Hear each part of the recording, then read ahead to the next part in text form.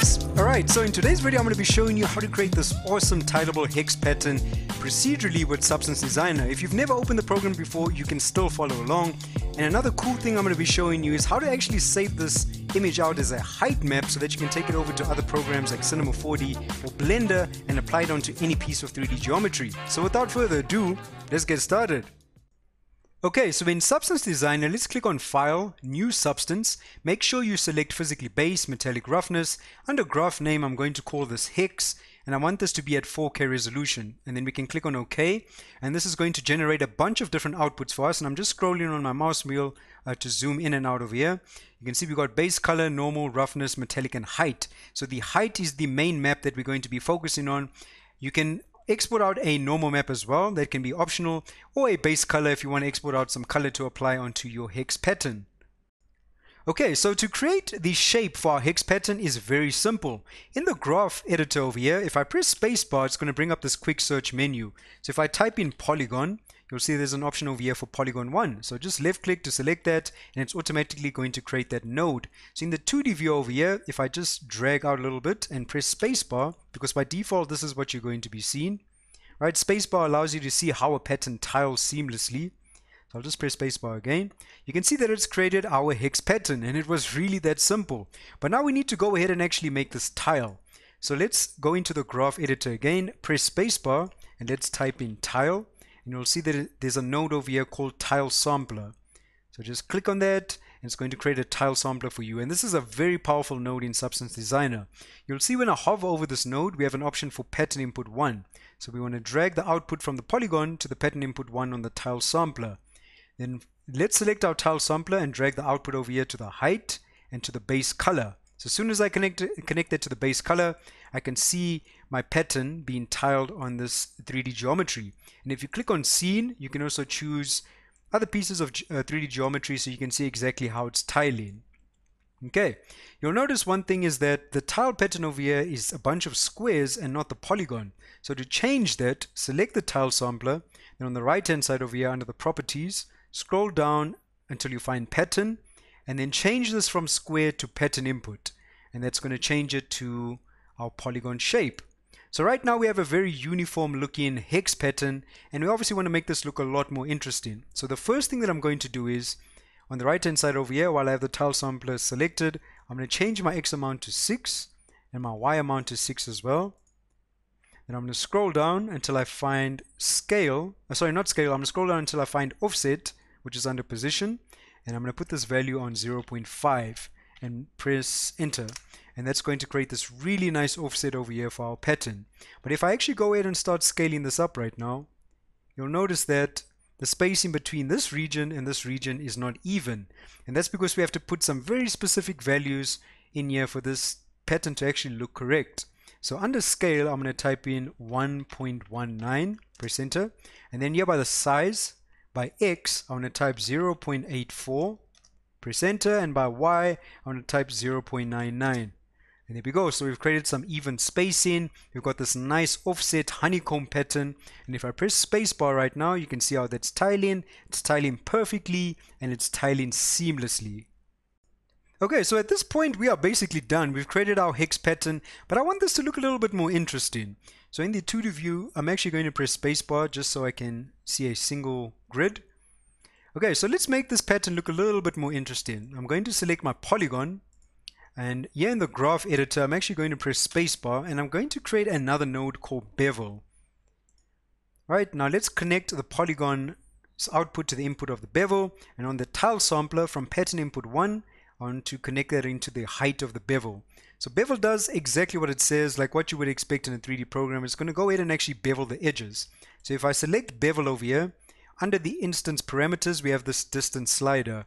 If I start bringing this down, you can see that it starts adding a bevel to these edges over here. Okay, but now if we want to actually visualize this a lot better, right, if we want to start visualizing this a lot better, let's actually make the height visible on our 3D piece of geometry. So go to materials, default, go to definitions, physically metallic roughness, change this from parallax occlusion to tessellation. Then on the right hand side, you'll see we've got height. Then just increase the scale over here. And you can see immediately that it starts pushing out this geometry in the form of this displacement or height that's been applied. You'll notice that these edges over here look really jagged, and I'll show you how to troubleshoot that so that you get nice clean looking displacement. But anyway, now we can actually see how the displacement looks on our 3D object, which is really cool. So there we go.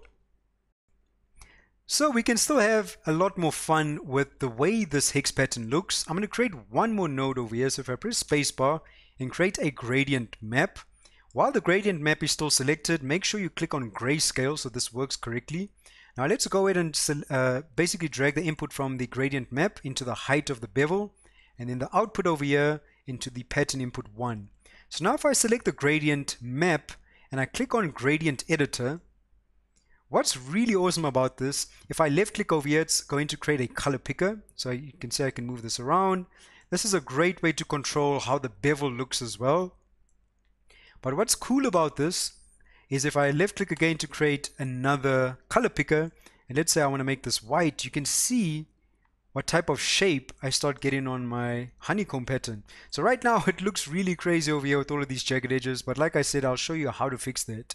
But this is a nice way to create additional detail on your honeycomb pattern. So instead of it just looking like a very basic, flat honeycomb pattern, which is fine, you can push it a lot further and add some more detail into this. And this is just reliant on this gradient editor, which is super powerful. And if you want to delete some of these nodes, obviously just select them and press delete. Okay, but I'm going to undo that because I was actually liking how this looks. So this is a nice way to add some additional detail. And once you're done, just close that, and there you go. So very, very simple setup, and now you've got a tileable hex pattern. But let me show you how to fix these really ugly looking jagged edges. Alright, so to actually fix these jagged edges, it's actually an error in the program itself. Well, not really an error, but it's because this geometry doesn't have enough subdivisions applied to it, or tessellation. They call it the tessellation factor. So if I go to materials, default, definitions, and let's go back to tessellation, you'll see that there's a tessellation factor slider. So by default they put it really low, but if you bump this up, it's basically applying more subdivisions to these edges. But a good general rule of thumb to make sure that you don't see any jagged edges, even when you take it out of the program, is to use another node. And the node we're going to be using over here is called a blur HQ grayscale. So connect the gradient map over here and then the output to the pattern input. So this blur HQ grayscale does exactly what it says. It creates a little bit of a blur. And by applying a little bit of a blur to our shape, right, it basically makes the shape not as hard as it originally used to be. And that's going to counter those really ugly looking jagged lines. So I always use a little bit of a blur HQ grayscale on my patterns just to make sure I don't have any really ugly looking jagged lines in another 3D program whenever I'm using displacement. So good general rule of thumb is to always use a little bit of a blur HQ grayscale. Okay, so now you can see we've got our tileable hex pattern. It looks fantastic right now in Substance Designer. And remember, if you feel like this gap is too big, you can always go back to the tile sampler over here, because we did input those very specific values under size, especially the X and Y. But now you can go ahead and increase the scale over here a little bit. Maybe if you don't want the space to be that big. Okay, so maybe you want it to look like that.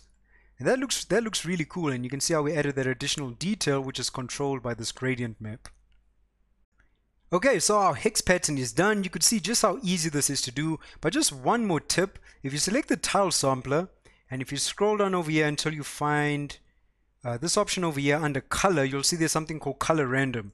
If I increase the color random slider, you'll see that it adds a darkness value to random pieces of the hex pattern. But if we actually look at the displacement over here, you can see any darker pieces are not extruding out as much as the pieces that are a lot lighter. So this is a nice way to create some really cool variation.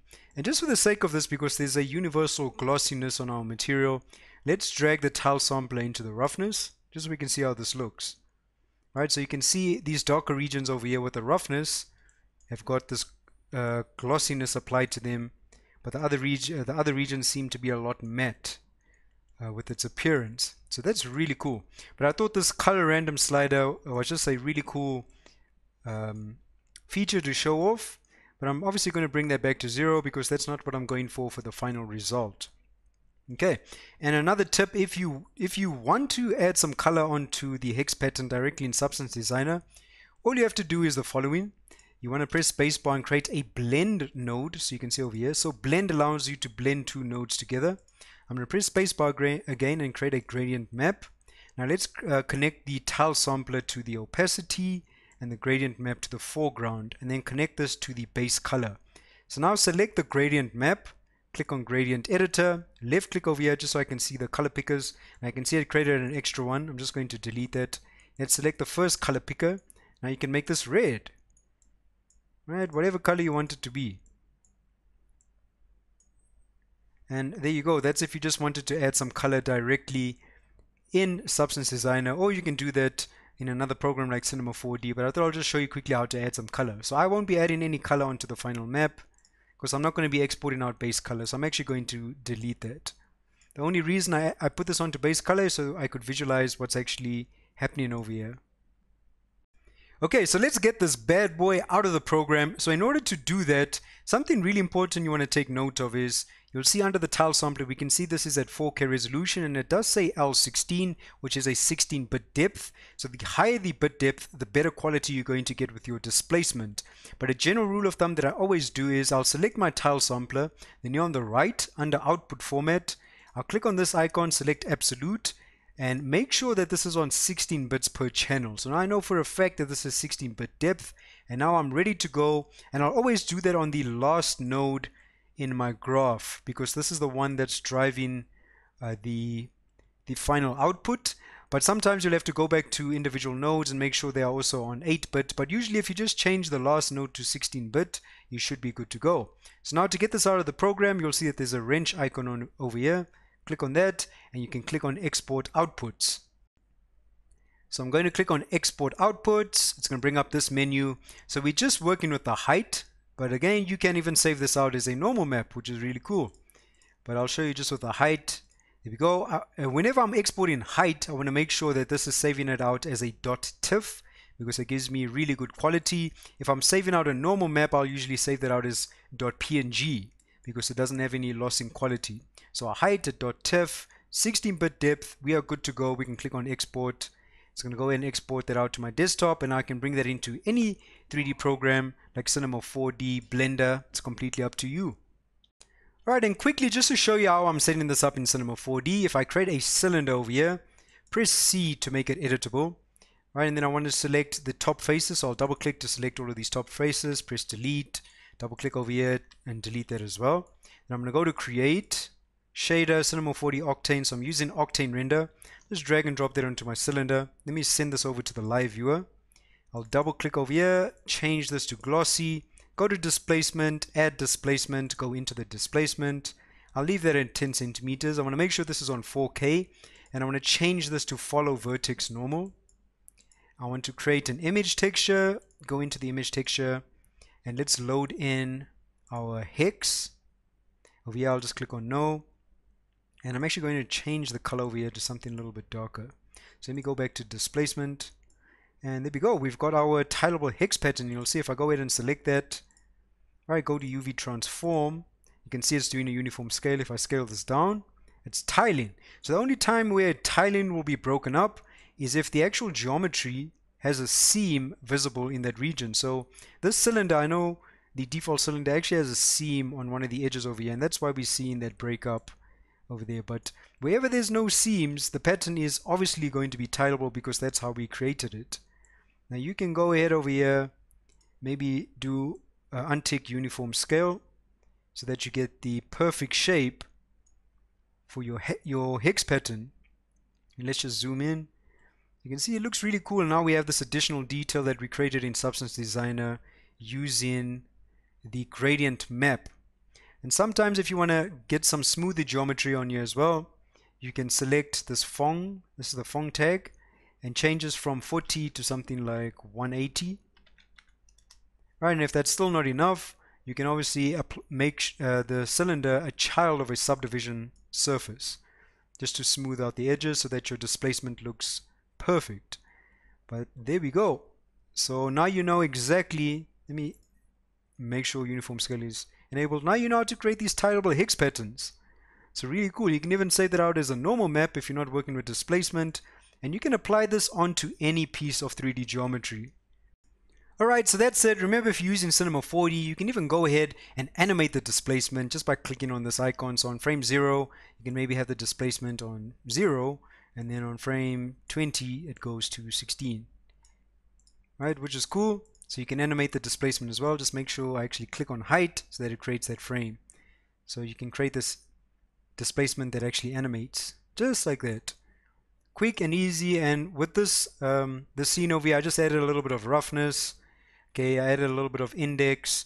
I've got some area lights in the scene as well on either side, just to set that up just for presentation purposes. But there we go. Now you know how to do this, and I hope this has been useful, because now you know how to make these tileable hex patterns. Right, so stay tuned for some more videos and tutorials on this channel. I truly appreciate the support so much, and goodbye.